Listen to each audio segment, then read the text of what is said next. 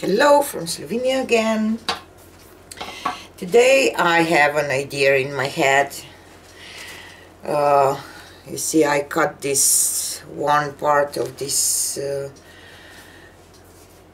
paper napkin, and I have a pour here that it's not quite something, and I was thinking that I will try to do a decoupage technique. You probably all know this, on the top of this pour, and of course with this technique you have to separate your napkin to the tiniest part. You probably know that. And I will add this on this canvas, and I just mixed some PVA glue with water. I will just thin it down a little bit. I just do this, you can buy all those products that are made for this technique, but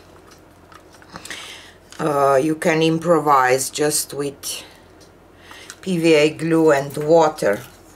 And what I will do, I will add some glue, and of course this painting is dry. It's not wet painting, so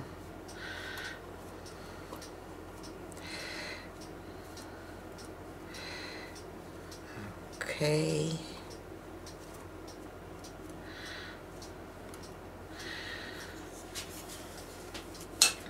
And now I will place down my napkin. Try to do this, and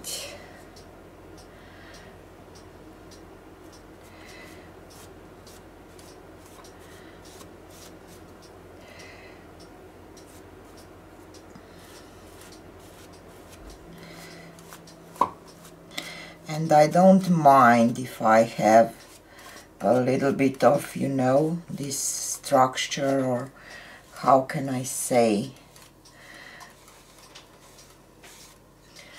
because it gives kind of a little something to the painting too. You can cut out just some parts of these napkins. I just want to try this one like this, to use the whole one, and I think that I have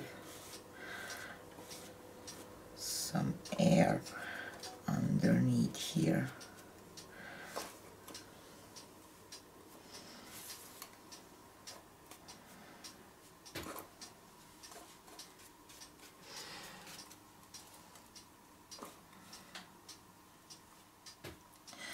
See?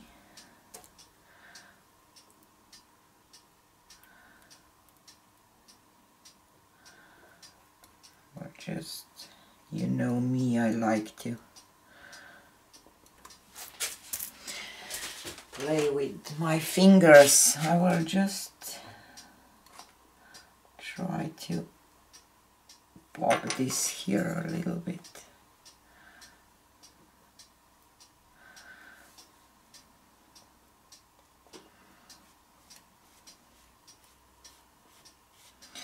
I didn't do this perfectly, but just an experiment that I want to try. And of course I expect that this will, when this will dry, that it will be a little more transparent. because this mixture is kind of white when it's wet. I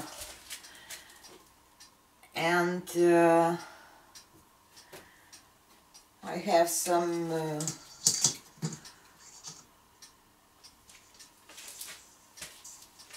other objects that maybe I will try do this on to and see what will happen.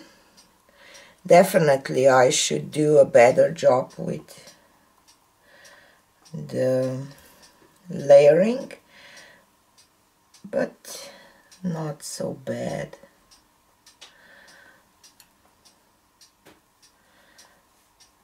Okay, so I will take you down for a close-up for the wet result. You see I get some of this structure, but I don't mind, and stay tuned for the dry result. Bye for now. So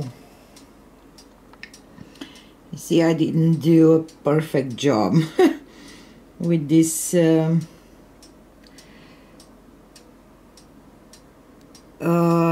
layer of